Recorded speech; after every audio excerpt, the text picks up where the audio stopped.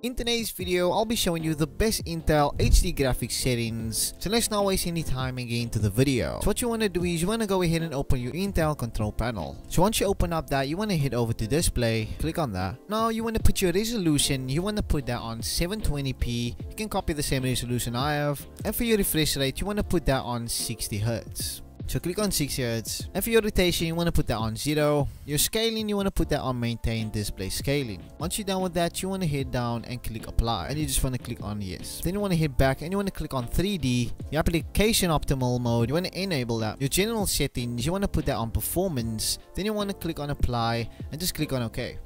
Then you want to head back and you want to make your way all the way profiles and you want to select all these boxes. Once you're done with that, you want to go back and you want to click on power.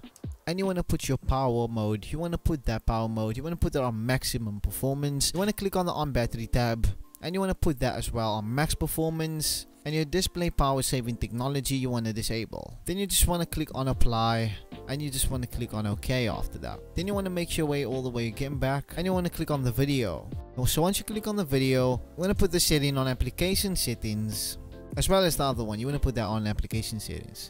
Then you want to head over to advanced tab and your total color correction you want to disable. Then you want to click on apply and click on OK. Once you're done with that, you want to head down to the drop down box and you want to click on image advancement. You want to put your sharpness on application settings. You want to put your skin tone enhancement. You want to put that on enable and you want to put it on 3. Then you want to click on the advanced tab and you want to copy my settings. Once you're done with that, click on image scaling and you want to go ahead and disable image scaling. Once you're done with that, click apply and you just want to click on OK. But anyway, those were the best Intel settings. So if you found this video helpful, please give it a like and also subscribe to this channel for more tips and tricks just like this. Anyway, enjoy.